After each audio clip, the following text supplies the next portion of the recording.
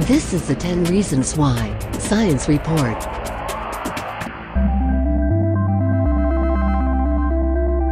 One of the team of physicists behind the experiment to find parallel universes said, just as many parallel sheets of paper, which are two-dimensional objects, breadth and length, can exist in a third dimension, height, parallel universes can also exist in higher dimensions.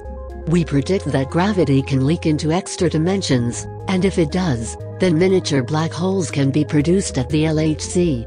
Normally, when people think of the multiverse, they think of the many worlds interpretation of quantum mechanics where every possibility is actualized. This cannot be tested, and so it is philosophy and not science. This is not what we mean by parallel universes. What we mean is real universes in extra dimensions. As gravity can flow out of our universe into the extra dimensions, such a model can be tested by the detection of mini black holes at the LHC.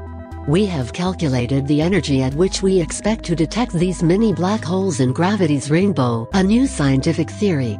If we detect mini black holes at this energy, then we will know that both gravity's rainbow and extra dimensions are correct. When the LHC is fired up, the energy is measured in tera-electron volts. A TeV is 1 trillion electron volts. So far, the LHC has searched for mini black holes at energy levels below 5.3 TeV, but the latest study says this is too low.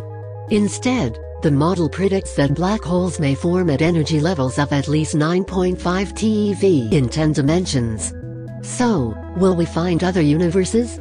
The research being done at the Large Hadron Collider may just find evidence of other dimensions, but what that means to us is still an unknown.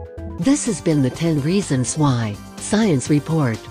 Please click the subscribe button now to keep abreast of the latest science news and explore all the shows on subjects like cutting-edge tech news, sports, social trends and more.